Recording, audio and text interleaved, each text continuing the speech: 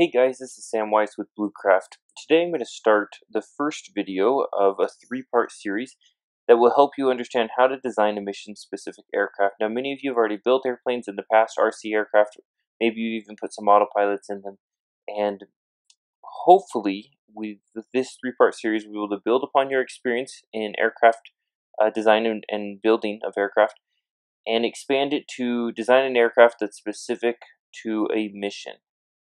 Now we will be using rules of thumb to simplify the aircraft design, and in future videos we'll explain those rules of thumb and explain how to get more detailed into those areas. So the three-part series will go as follows. We'll have this first video, which is just going to be an overview of the mission requirements and the general sizing spreadsheet. The second video will do the initial aircraft design, defining the main wing, the stabilizing surfaces, and the battery selection, making sure that we're meeting our aircraft requirements. And then in the third video, we're going to refine the aircraft design using MachUp. We're going to model it in MachUp, make sure the volume of the payload and the volume of the battery fit together inside the fuselage. We're going to refine the design of the main wing and adjust the mounting angles, and then take the information from MachUp, go back to our spreadsheet, and get a better estimate of our flight times and our ranges. So that's the overview of this short course. Let's go ahead and jump in.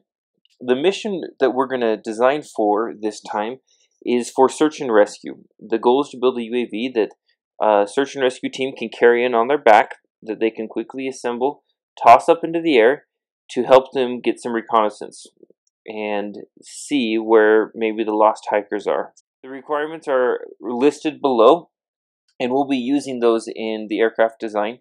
Some of the important ones that we'll really be working to meet is, obviously we need to reach our range goal here, but also the stall speed is what we're going to be looking at to make sure that we can be hand launched as well as land in the brush and not get damaged. And then the packaging size is going to be important when we look at our wingspan and the fuselage length. So when we actually come back to design the aircraft, we'll review these again. We're going to skip over here to this spreadsheet. This is the tool we're going to use to design or do the initial design of the aircraft. Now, it looks overwhelming at first, but I'm going to step you through all the different tables here, and my hope is that by the end of this video, you'll feel a little bit more comfortable with this table and not be so intimidated. And then as you start to use it, I'm sure you'll settle right in. So I'm going to start up here in the upper left corner. Everything that's green are the cells that you edit. Anything that has blue text, you will put into MachUp later. And everything that's just blank and normal is a calculation or just text. So the aircraft design starts with the payload requirements. This is important because every aircraft, for a mission-specific aircraft, has a specific payload that has a weight, a volume, and a power requirement. So you'll put in your payload requirements. After that, as you come down the side here, we'll just go straight down here. We have the aircraft weight, the 0 alpha drag coefficient, and the Allsworth efficiency. Now, these two are just guesses for now. We can come back and refine them later. We're probably just going to leave the Allsworth efficiency for this short course, but we'll make a better estimate of this value once we have the design in MachUp. As we come down, we have the current aircraft conditions, so the airspeed and then the air density. This is currently set at sea level. We have the weight summary, the aircraft or airframe weight, which is the weight that we put up here, the payload weight, which is the weight that we put up here, and then the battery weight, which is being estimated by an energy density in the propulsion table, and we'll get into more detail on that as we go through our design. We then sum our weights and get a total aircraft weight. The propulsion table is pretty simple. You have your battery capacity, then your energy density. Now this is a pretty good energy density for a low-end lithium polymer battery, and we'll adjust that later for the specific battery that we choose.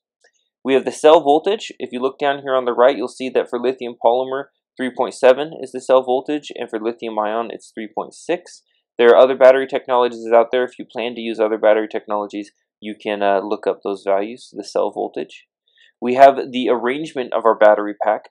So whether it's 3 batteries in series or 4 or 5, on the packs when you actually look them up online, it'll have a classification for 3S or 6S or 5S, and that's the value we'll put there. The number of batteries, and then we calculate the total voltage of the battery and the capacity of the battery. Here's the value you input for the capacity used. If you go much above 90%, you definitely risk damaging batteries. But we'll design with the idea of consuming almost the entire battery pack. The overall efficiency, there's a lot wrapped up into this efficiency number. The combination of the propeller, motor, ESC, and battery, all of those combined are wrapped up into this 40% efficiency value. Now we're going to start with our design at 40%.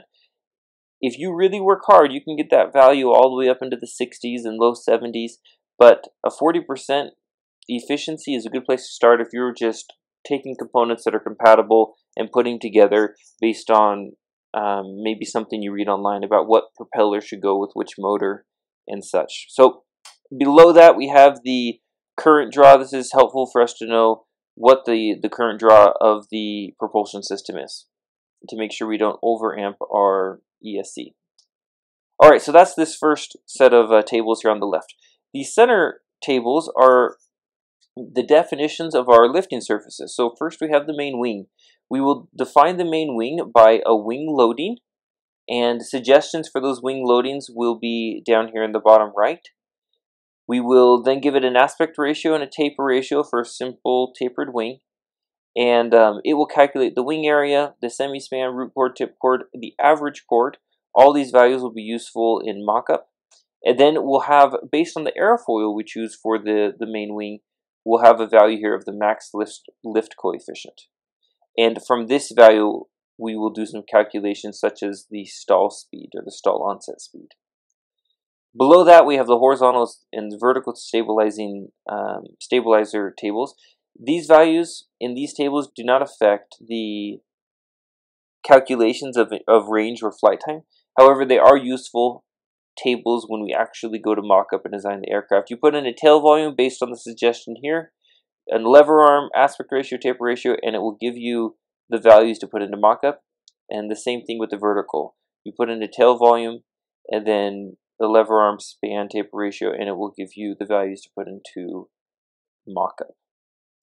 So as we scroll to the right, here's where the money's made. We have all our results right here in this table. Top to bottom, we start with our lift and our drag coefficients, and then to the right, we have the dimensionalized lift and drag. Ignore the values that are here now. The spreadsheet is blank, so these values are meaningless. We have the lift to drag ratio, our mass fraction, which is the empty weight, meaning the aircraft weight with no batteries and no payload, divided by the total weight, which is the aircraft with the battery and payload. And then we have our payload fraction. And the payload fraction is a value that's just going to help us get started with the design, but is not necessarily critical in our design. And it's the payload weight over the total weight. Now we have our cruise airspeed. These 4 airspeeds here, they're all bunched to here for convenience. When you input the airspeed, it's actually over here in the green cell. But they're all bunched to here for convenience so that we can see how they compare to one another, and so that we can see them in various units based on what you're used to measuring your airspeed in.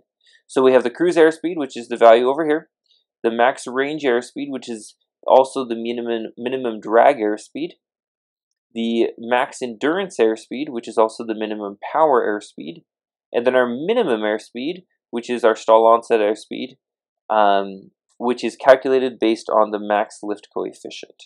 So that's why this value is important. It will help us know about where, this is a very first order guess of where the aircraft will stall. Under that, we estimate our flight time, our range in kilometers and miles, and from this we'll be able to see if we're going to meet our mission requirements. So there's the overview of the general sizing spreadsheet. Hopefully that will be enough for you not to be too intimidated in our next video when we actually go through and design the aircraft. Thanks for watching.